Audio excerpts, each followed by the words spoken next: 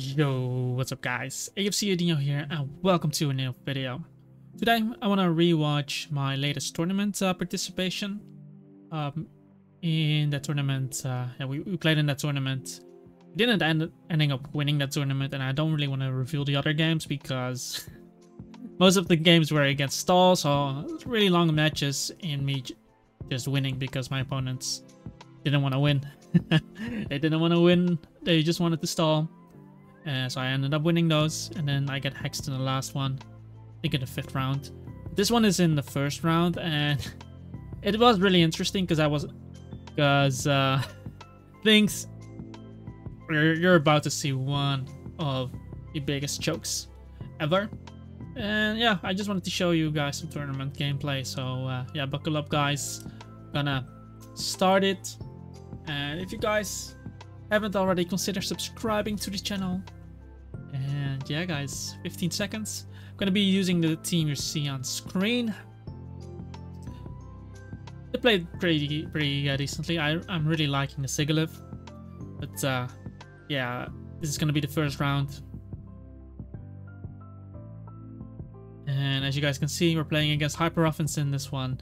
If we're looking at his team, that's Swine is a potential rocker, and Fernape can be a stealth rocker too. My opponent most likely not running the Defog on his team, so stealth rock can definitely hinder the Dragon Knight and the Gyarados.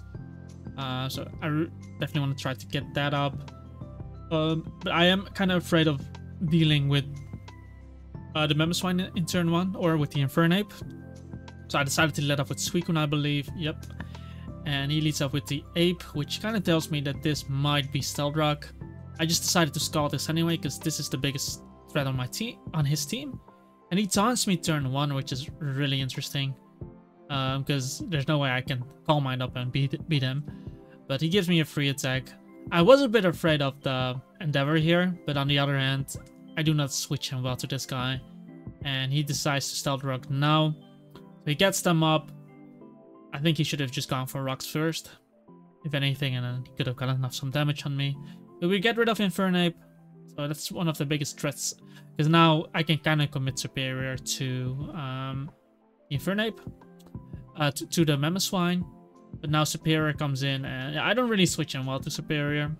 But if I look at my team, then Chansey doesn't do much in this game because most of his attackers are physical attackers. So I decided to bring in Chansey, as he does indeed make a double. He's playing Hyper Offense.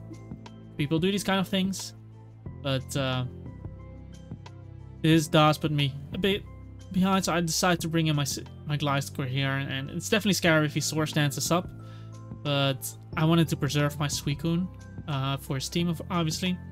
And now, yeah, he goes for the Swords Dance, and I'm not sure what kind of scissor we're facing here, but I do know that I need chip on him, so I decided to Earthquake, and he Swords Dances again, so he would only knock me out if he's Life Orb here at +4. So I was really considering, do I go for Stealth Rock here, or do I go for Earthquake? Because Stealth Rock is, like I said, Stealth Rock is nice against the Gyarados, it is nice against the Dragon Knight, but I cannot really kill this guy, because Suicune will not kill him with Scald from there, and I'm gonna lose my Breloom. And obviously we don't know if he's rest yet, but Stealth Rocking here might not be bad, because I can use Breloom just to weaken him, and then utilize my Suicune by clicking Scald. And then I would have rocks up. So I'm not sure if I Earthquake here, try to deal with the threat in front of me. And now that I look at it, Stealth Rock might not seem bad actually. Because if I look at my Breloom, it doesn't do much this game either. But at least it can get off a Mach Punch, get some chip, and then we can use Suicune with Scald to kill this. Been a while, I don't remember exactly how this one went. I did indeed go for the rocks, and he bullet punches into me. So I get out my rocks, which is cool. And from this position, I don't know if I protect here. I don't think it matters much, but I don't think it makes a difference either, him getting to +6. Because Suicune will still not take too much from bullet punch, and I'm still gonna Mach Punch him with my Breloom afterwards. But yeah, he gets the roll with the bullet punch anyway. It didn't really matter, but Maybe he would have gotten a low roll, and now I do go into my Breloom. Like I said, Breloom doesn't really do much against the others, and I can get off this Mach Punch, do 52.3% damage to him, which is really nice. And there are two ways I can play this. I can go Weavile and Ice Shard, or I can go Suicune. If I go Weavile and Ice Shard, I will be locked in. But on the other, since Infernape was the rocker, I didn't want to take a Bullet Punch with Suicune, because then if I switch Suicune into an Earthquake from Mamoswine, then I might get 2-hit KO'd by Choice Banded Earthquake, for example. So I decided to bring in this guy. He can still go into his Mamoswine here to Earthquake, but if he's banded, then he's gonna lock himself into an attack. And if he's not banded, then Suicune will eat up his attacks. So it really depends on how my opponent wants to play this one out, but the game is now looking quite decent for Chansey. Since I got rid of Infernape, I got rid of the Scizor. Both of them could be running close combat. So there's only the Mamoswine that I really need to worry about if he's banded, or if Dragonite is banded with superpower. But it really depends on what we're facing here.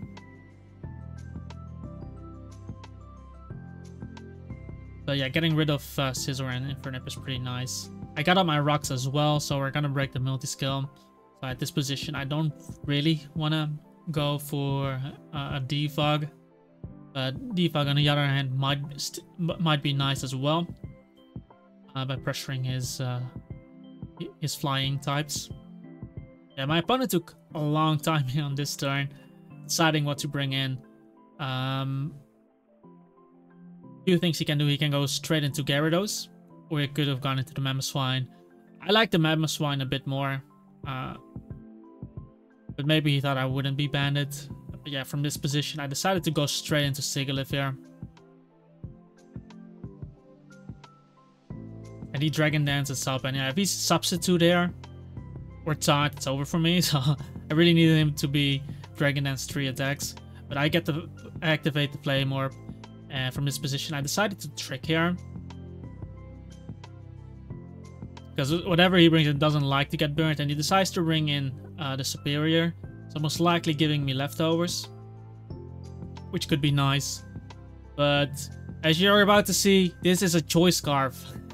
This is a Choice Scarf Superior, which is really interesting. Now I decide to just Ice Beam. He cannot click Glare on me. I'm faster now because of the Choice Scarf. And he clicks Defog, but now he's locked into the Defog. So from this position, I can utilize a free switch, or I can Ice Beam whatever he brings in. I decided to just Ice Beam as he stays in. And yeah, he did Defog for us, but it's really good for his Gyarados and his Dragonite, of course. And now Mamoswine comes in. And from this position, he can obviously click Earthquake on me, but I need Sigilyph to kill the Dragonite, so I didn't want to risk it. I decided to bring in my Suicune anyway. And yeah, like the guy is, he's gonna Earthquake there on that turn. And I think I have to go back into my Sigilyph because I get 2-hit KO'd from here. And he decides to stay in, and from this position I decided to Trick, because neither Dragonite or Gyarados like to get neither one of them like to get a Choice Scarf. And if he stays in, I can win this game with my Chansey, because now I removed all the damage. I removed basically without the Choice Band, he cannot 2-hit KO my Chansey. So I do Trick him there. Now he's locked in, and I decided to bring back in the Suicune. Because now, even if he clicks Earthquake, first of all, he's not gonna kill my Suicune. And now Chansey should be able to wall this. So he does click Earthquake again, which is definitely annoying. And I'll probably go into the Sigilyph here. He really doesn't give a fuck about the Mamoswine, but that's fine. And now we're just gonna spam Ice Beam. Like, we have Chansey, which is really defensive, so Gyarados needs to take a while to beat me. And I Ice Beam into him. I can obviously not freeze him. Can freeze the Gyarados though. But I just want to get off Som Chip on him. I I always have Ice Shard Weavile in the back. And I know my Chansey could technically wall the Gyarados, especially because he's leftovers. And then we can use Sigilyph as an Earthquake immunity against the Mamoswine. And as long as we keep Suicune alive like this, we can use it to rest on Icicle Crash. So positioning wise, it doesn't look too bad here. Obviously Mamoswine is now faster than Weavile, but he doesn't have the damage buff. So Earthquake is not 2-hit KOing Chansey. Obviously he can have superpower. It's only if he superpowers into a switch. But if I have Chansey and I can just soft wheel on a turn and see what he does. If it is superpower, he's lowering his attack. If it isn't superpower, I can switch up moves on the next turn. So he decides to switch out here. Gyarados is incoming, and I do get off my Ice Beam. It's a clean 23.5%. We don't get a freeze here. Obviously, I don't want to take that damage here, so I decided to bring in the Chansey. And we're basically setting up this game for Chansey to win, because Chansey can 1v1 Dragonite as well if it's Dragon Dance, because we can Toxic Stall. We can basically Toxic Stall the Gyarados and the Dragonite as long as my opponent doesn't get lucky with flinches here or crits there or me missing. And I do Toxic him. He did 39. I'm still above that percentage, so I should be able to Soft Boil up here and now Toxic Stall him. He does 42 now. I'm at 47, easy. But no, he does Gyarados things, guys. He does Gyarados and he flinches me, because had I gotten off that Soft Boil, basically Chansey will end up with full HP against his Gyarados. Mamoswine doesn't have the damage to knock me out. And then I will Poison Stall Dragonite unless he's Choice Banded Superpower. But now I have to play this stupid scenario, which is really annoying. So, because with Chansey gone now and Mamoswine having a Choice Scarf, Mamoswine is faster than Weavile.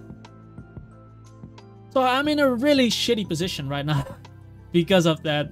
So basically the game is over now. The game is over. I cannot win anymore. Like, I need a Chansey to win a game. I set up Chansey as the win condition, and yeah, Gyarados does what Gyarados does there. So I have to Ice Shard here, and hopefully Gyarados dying to the poison. He's definitely gonna knock me out there. And here, I decided to bring in Suicune, and I'm going off my opponent's choke here, because if I go Suicune and he goes Mamoswine, Icicle Crash doesn't knock me out, and I would probably kill him with Scald, or I get off a rest. Probably rest. And here he goes Dragonite, so I can only go off one choke here, and that is him Dragon Dancing up right here. I do have a full HP Sigilyph. He cannot 2-hit KO me with Dragon Claw, but his play is always to Dragon Claw here, because he can always go hard. He can always hard swap into the Mamoswine against me. But I decided here to just roar him and hope he goes for Dragon Dance, and then outplay him on the Mamoswine. Like, basically, now I have to go off my opponent's choke because he flinched my Chansey. And if he's Choice Banded, it's over anyway, so... So the only way here I can win is if he clicks Dragon Dance. But yeah, like a smart player here, like an experienced player, would notify this and just... They would just Dragon Claw, because my Sigilyph doesn't touch Mamoswine.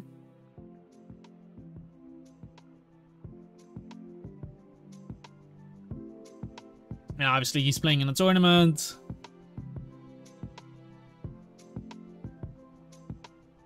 And he Dragon Danced up, so I get off my Roar, and I'm getting Leftovers recovery. And now... This is why you never give up, guys. Because we roar him into the Mamoswine now. And Mamoswine is still choice locked, so... Now it depends. Is he gonna Earthquake? Is he gonna Icicle Crash? I call the Earthquake here. And that's over, because now Mamoswine is Choice Scarfed, and Dragonite cannot come in on Ice Beam, because he's gonna get 2-hit KO with the multi-skill. So he decides to let this die, but he's locked in. He cannot switch up moves. So I just Ice Beam spam, and he decides to let Mamoswine die. Had he just clicked Dragon Claw, he would have just won the game.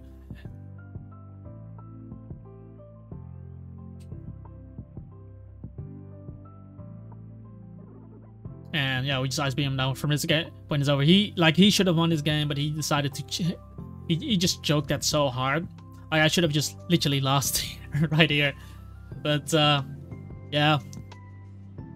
Obviously, I wouldn't be in that position if he didn't clinch my Chansey with the waterfall. But it is what it is, boys. And yeah, Dragonite can only kill me if he gets like a crit or into like one crit or something. But yeah, I might be speaking too soon because you never know. But he decides to Dragon Dance, and that's a joke because I don't die to +1. Like, he needs to get a crit.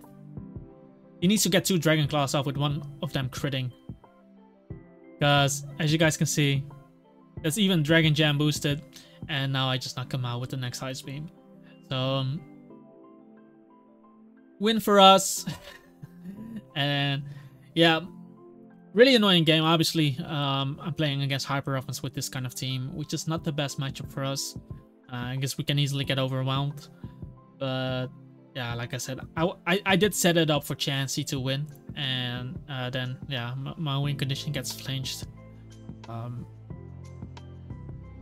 So that was just rough, and that was really frustrating at the moment. And yeah, then yeah, when things like that happen, when a game is lost, you just play off your opponent's choke. Like, some people would try to Scald Burn the Dragonite there, but I don't think Scald Burning does too much because the threat was the Mamoswine. And by me roaring him out, I force a play on him. Because I roar him out, I get leftovers recovery. Mamoswine, if he clicks Earthquake, if he clicks the Ice type attack and I stay in, I don't die, I might get off a rest. And with that rest, might be able to win the game. Or I get off a Scald from there as well, and maybe get a Scald Burn. Mamoswine is Choice Scarf, but really playing off my opponent's choke, and I really hope you guys enjoyed that one. Like, the other games are not that interesting. Like, literally, most of the games were against stall, and it was really, my opponent couldn't beat me. All they could do was stall, so I was playing 50-minute games. So my opponent just decided to stay in on close combat from my Breloom with stuff like Chansey. And yeah, and in the last game, my Singalith got crit on an Ice Beam. On a turn I click Roost, while he had a Flame Orb on him. But, the Tentacle got a Flame Orb on him, because from that point losing Sigalith and then losing my Weavile as well, because I had to commit my Weavile to the Tentacruel. Always happens in those kind of tournaments. But yeah, guys, I hope you enjoyed. Like, comment, and subscribe. Bit of a shorter video, but nonetheless, though, have a wonderful day, and I hope to see you guys next time.